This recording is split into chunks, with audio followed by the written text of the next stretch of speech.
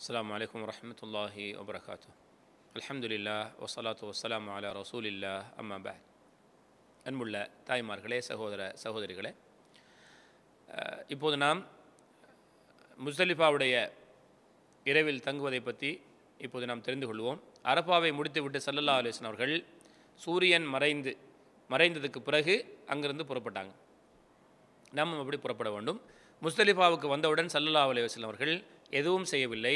அங்கே மகரிபை தொழுதார்கள் 3 ரக்காத், பிறகு இஷாவை தொழுதார்கள்.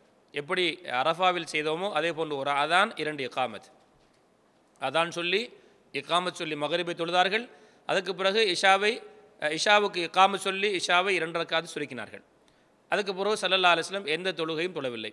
இதை அறிஞர்கள் ஸல்லல்லாஹு அலைஹி வஸல்லம் அவங்க பிரயாணத்திலேயோ ஊர்லேயோ வித்ருடைய சுபஹுடைய சுன்னத்தை விடல என்கிற அடிப்படையில் இங்கே நாம் இஷாவுக்கு பிறகு வித்தரை தொழுது விட்டு தூங்கிவிட வேண்டும். ஸல்லல்லாஹு அலைஹி வஸல்லம் தூங்கிட்டாங்க.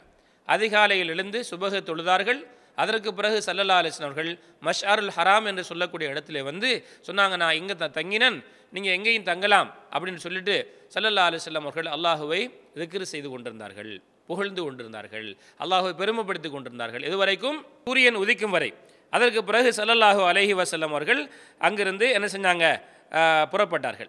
இந்த அரஃபாவுடைய அந்த முஸ்தலிஃபாவுடைய நிலையை பற்றி ஸல்லல்லாஹு அலைஹி வஸல்லம் சொல்லும்போது சொன்னாங்க, நான் இங்கே தான் நின்றேன், இந்த இடத்துல தான் நான் இருந்தேன் முஸ்தலிஃபாவில், நீங்கள் எங்கேயும் முஸ்தலிஃபாவுக்குள் தங்கலாம் என்று. ஆகவே முஸ்தலிஃபாவுடைய எல்லைக்குள் நாம் எங்கே தங்கினாலும் போதுமானது. இங்கே ஒரு செய்தியை உங்களுக்கு சுட்டிக்காட்ட வேண்டிய தேவை இருக்கிறது. சிலர் முஸ்தலிஃபாவிலேயே அந்த முழு நாட்களுக்கு தேவையான கற்களை எல்லாம் புறக்கி விடுகிறார்கள். சிலர் அந்த கற்களை எடுத்து அதை கழுகுறாங்க. இப்படியெல்லாம் ஸல்லல்லாஹு அலைஹி வஸல்லம் செய்யல. அங்கே புறக்கவும் இல்லை, அங்கே அதை எடுத்து கழுவவும் இல்லை. ஸல்லல்லாஹு அலைஹி வஸல்லம் முஸ்தலிஃபாவிலிருந்து 10ஆம் நாள் காலையில் செல்லக்கூடிய வழியில்தான் அவர்கள் கற்களை எடுத்தார்கள். அதுவும் கடலை போன்று, அதாவது விரலில் வைத்து சுண்டி வீசக்கூடிய அளவுக்குள்ள கடலை போன்ற அளவுக்குள்ள அந்த கல். ஆகவே அது கல் பெருசாக இருக்கிறது எங்கெல்லாம் அது சரியான முறையல்ல, சிறிய கற்கள்.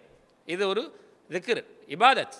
ஸல்லல்லாஹு சொல்லாங்க, தவாப் செய்வதும் கல்லறிவதும் இதெல்லாம் என்னத்துக்கு, இதெல்லாம் வந்து அல்லாஹ்வை திக்ர் செய்யறதுக்காக ஏற்பாடு செய்யப்பட்டது. அப்போ கல்லறிவது திக்ர். ஆக அதையும் ரசூலுல்லாஹ்வுடைய வழியில் தான் நாம் செய்யணும். சிறிய கற்கள் கடலை போன்று அதையும் நாம் அல்லாஹு அக்பர் என்று சொல்லி தான் நாங்கள் வீசணும். ஆகவே கல் புறக்கிறதெல்லாம் முஸ்தலிஃபாவில் இல்லை. கல்லை வந்து நாங்கள் வந்து போகிற வழியில் புறக்கலாம், மினாவில் புறக்கலாம் இன்ஷா அல்லாஹ். இது நாங்கள் முஸ்தலிஃபாவில் தெரிந்து கொள்ள வேண்டிய விஷயம். முஸ்தலிஃபாவில் தரிக்கிறது வாஜிப்.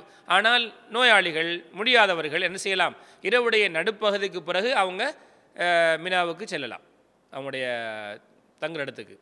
யார் வந்து வேலாத மக்களோட வந்திருக்கிறாங்களோ அவங்களும் அவங்கள கூட்டிகிட்டு போகிறதுக்கு அவங்களுக்கு அனுமதி இருக்கிறதுங்கிற செய்தியை நம்ம விளைக்கொள்வோம். மற்றவங்களாம் என்ன செய்யணுமாங்க, அங்கே நாங்கள் முஸ்தலிஃபாவிலே தங்கி இருக்க வேண்டும் இன்ஷா அல்லாஹ்.